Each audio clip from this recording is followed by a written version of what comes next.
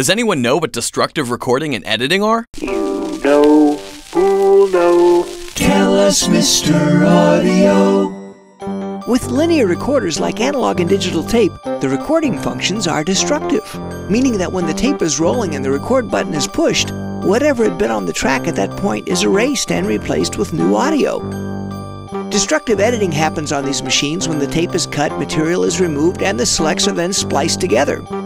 Conversely, almost all operations on nonlinear systems like digital audio workstations, even though they may appear to mimic destructive recording and editing on the timeline, are usually non-destructive.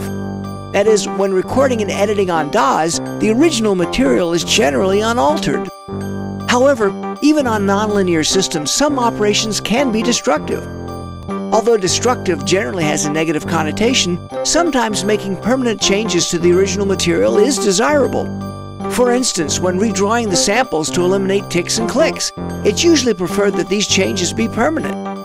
Also, destructive recording on nonlinear systems, where the previous material is erased on a track when the record button is pushed, might in some cases actually be desirable if there are constraints on the available disk space.